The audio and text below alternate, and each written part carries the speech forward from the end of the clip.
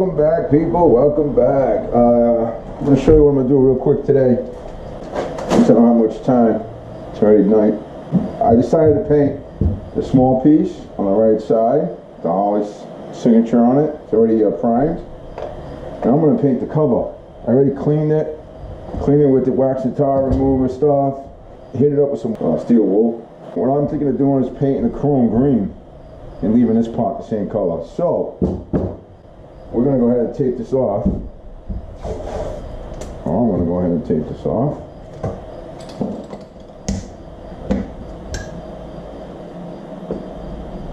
And for this, I'm using what's called self-etching primer. Not much left here.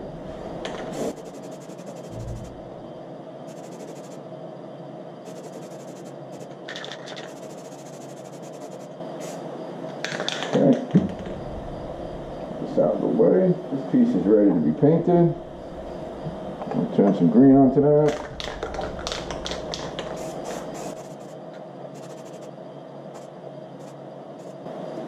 Alright, let that dry. I think that's going to look good. I don't know. We'll find out. Taking the screws and I'm going to put them in my drill. Not going to tighten it. Just going to put it in there enough to hold it. Take the steel wool and then just drive the screw down and turn it on.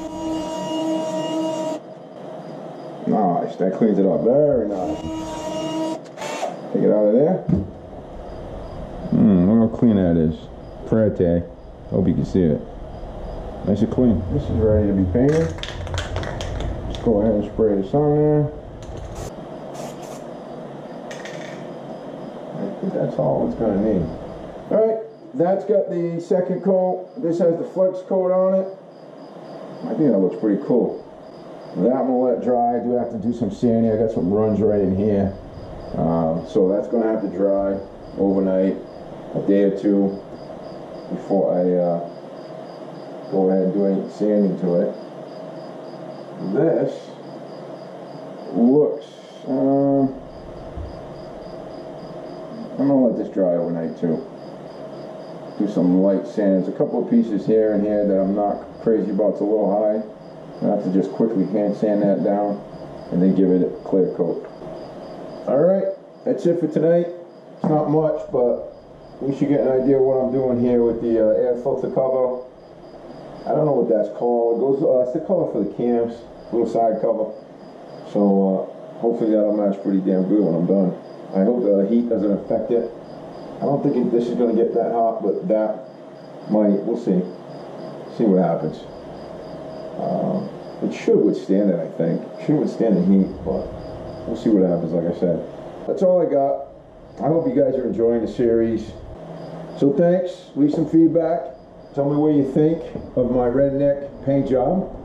And, I don't know, let me know. Bike's coming along really nice. I'm looking at it right now. It's almost done in the rear. I got the gas tank, the front fender, the fairing.